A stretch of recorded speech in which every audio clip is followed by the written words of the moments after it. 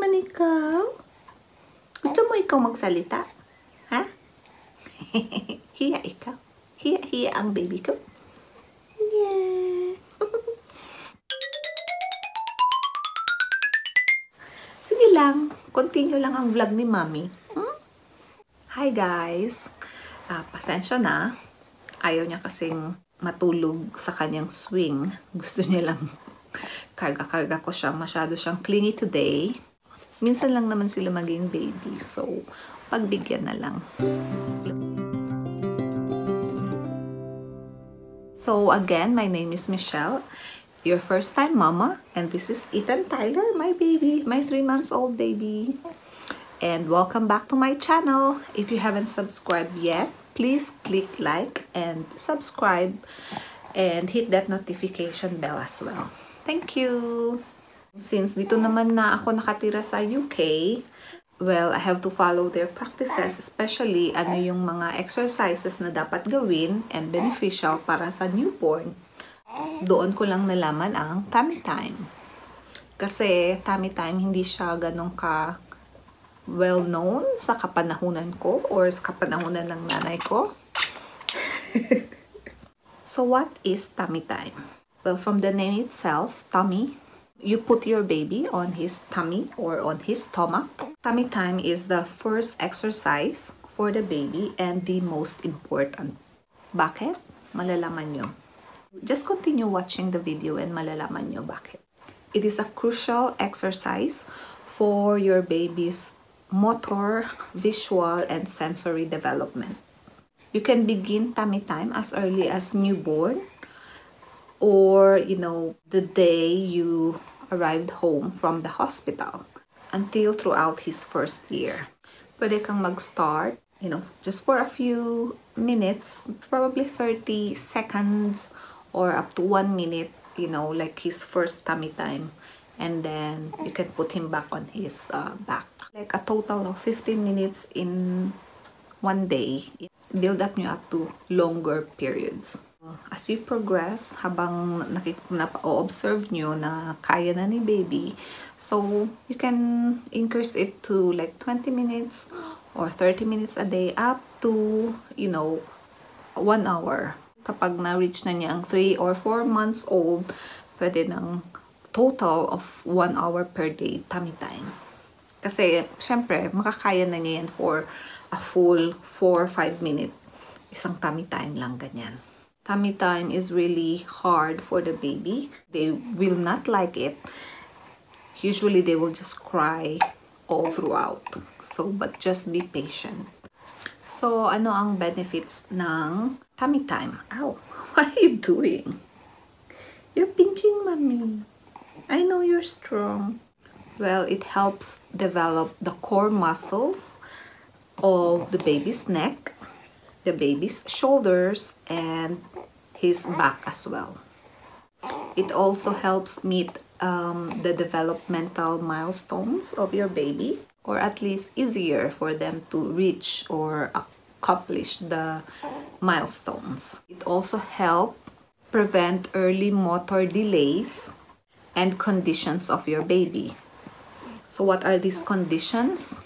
Number 1 is flat head syndrome, or what we call the positional plagiocephaly. I think sa kapanahunan ko, uso talaga ang magkaroon ng flat head sa mga bata or sa mga babies. I think I've got a flat head as well dito ata sa isang side. So ngayon, they've developed tummy time to help prevent forming, flat head ng mga babies. Kasi isa daw yun sa cause ng SIDS or sudden infant death syndrome. Another is the twisted neck, or what we call the positional torticollis. Parang parati lang silang naka right facing or left facing all the time. Kahit kargahin mo sila left facing, ibaba mo sila left facing. If it's like a severe torticollis, kasi ano na siya ma-affect na yung spine mo ata, parang mag-curvature na yung spine. So, kailangan na niya ng help or ng referral ng pediatric occupational therapist or physiotherapist. So remember, tummy time, do it several times a day during his waking hours, a few minutes at a time. It should be done with full supervision. Dapat nandiyan ka talaga every time you do tummy time with the baby. Huwag mo siyang iiwan mag-isa or na nakakulob. So remember, put your baby on his back when he's asleep and on his tummy during playtime. Ayan, finally nakatulog na rin siya. So there are 5 positions of tummy time. Ito yung chest to chest. Usually, ginagawa ko lang talaga siya dito sa aking nursing chair. Or pwede mo siya gawin sa sofa or sa bed. So, at first, pwedeng with 2 or 3 pillows. Hindi ganun ka hirap sa kanya gawin ang tummy time. And then, as time goes by, pwede mo nang bawasan ng pillow hanggang flat ka na sa bed or sa sofa. Maka-work harder siya to pull his head up. Football hold, pwede yung isang kamay mo, hawak mo yung chest niya, and yung isa naman, hawak-hawak mo yung hip niya. Basta make sure full support mo si baby. And wag siyang malayo sa'yo, dapat malapit siya sa'yo. At least alam niya na safe siya and comfortable naman siya. Using your lap. So yan, yung chest niya, i-elevate mo yung isang leg mo. It's not that hard for him to do tummy time. This is also known as, you know, like when you try to burp your baby after feed. Ito yung first time na ni tummy time ko si baby. Well, it's a bit late, but still, for me, it's still the right time. Kasi, syempre, cesarean ako. And, mahirap maglakad. Nagbe-breastfeed din ako. Dede, tulog. So, yun lang yung life niya at the start. Medyo awake na siya, longer periods, like 2 or 2.5 hours. So, I've decided to start his tummy time. Exactly 4 weeks old siya dito. Yung kanyang playmat gym, nilagay ko sa table.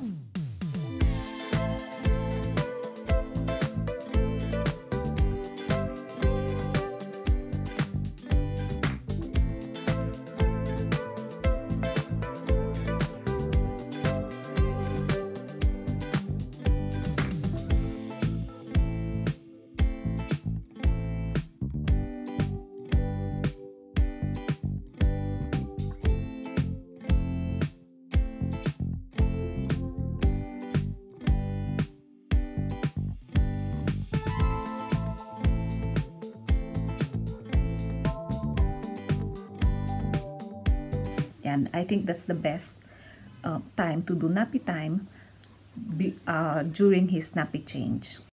Ito yung first na as in fully na kakaya na niya ang kanyang head. And it took him longer na. Kaya shock na shock kami ni Andrew. And we recorded it. Pero make sure to do tummy time maybe after half an hour of feeding your baby. At least hindi naman niya isuka lahat. You know, like kakatapos mo lang i-feed siya and then tummy time agad, baka isuka niya lang lahat. Can the baby smile? Can the baby smile? Hello? It's Mr. Slimy Frog. Slimy Frog. Slimy, Mr. Slimy. Kisses. No, I don't like Mr. Slimy.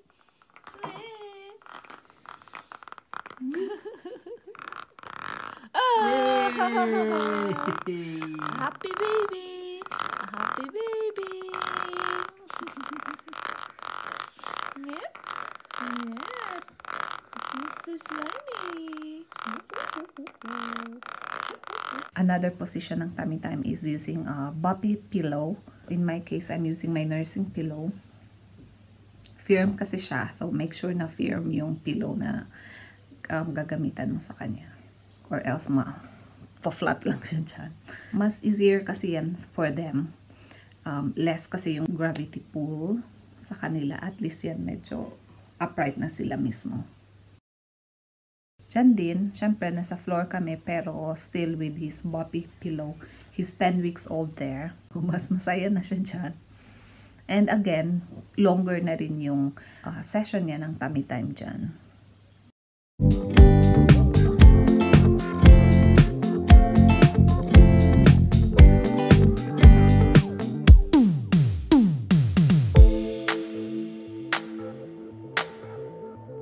Make sure din nakaposition properly si baby while doing tummy time.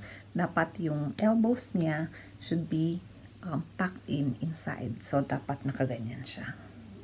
Nakaganyan siya. Anyway, nakaganyan naman siya. Diyan. Tuck in siya dapat sa loob. Kasi mahirap naman pag nakalabas siya. Mahirapan siyang mag-push up. Push niya yung self niya pataas. So, make sure ita-tuck in mo paloob.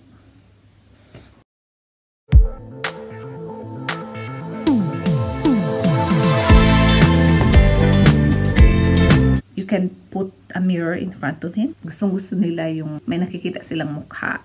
Kay Ethan, what I put in front of him is, you know, yung cellphone or iPad. So, at least nakikita niya yung self niya. May nakikita siyang mukha and masaya siya and naaliw siya. Who's that? Who is that little boy? Can you see him? Can you see him? No. Such a cute baby.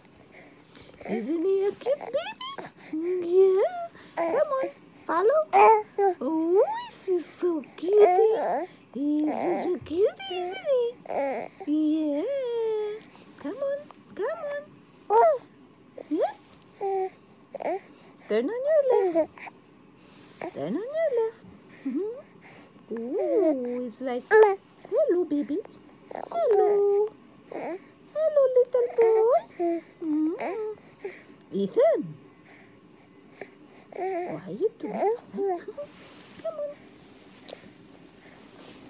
Look on the other side. Yes. Yes. Oh, good boy. Oh my God. Excuse me. Excuse you. Pardon me. Pardon you.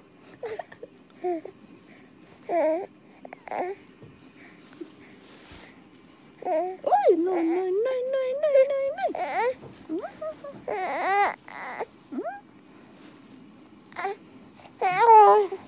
Tired now? Tiredy? Is he a tiredy boy? Good job. Oh my God, I'm so proud of my little boy. Para ma-entertain naman si baby, you can put a toy in front of them, you know, para hindi naman siya like in one position lang nakatingin. So, pwede nyo siyang i-move yung toy in front of him, left to right. Not just a toy, pero at least something, you know, like a book or something that would catch his attention.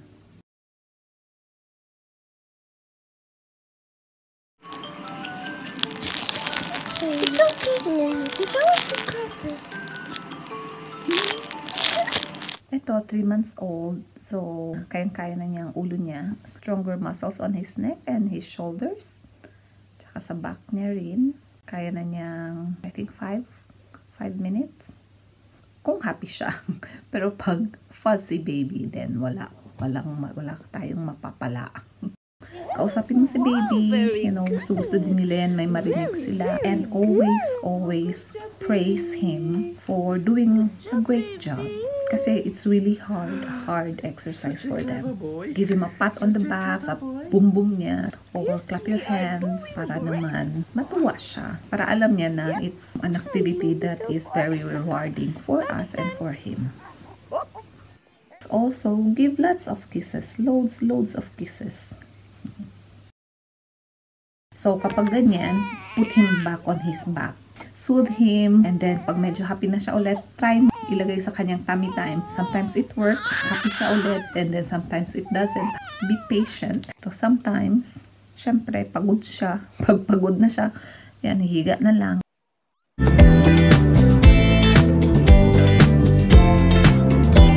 Are you tired? Yeah? No more? Okay. Ang don'ts naman ng tummy time, don't do it at night time. Don't do it unsupervised. Always make sure na nandyan ka. And that's all for today. Thank you so much guys for watching. If you haven't subscribed yet to my channel, please click like and subscribe and that notification as well. Don't forget, always do tummy time only at daytime. Daytime and not nighttime, kasi nighttime is sleeping time na for the babies. Thank you so much for watching. See ya! Was that a nice experience? Yeah, it is. It is a nice experience. It is. It is. Yay! Not happy baby.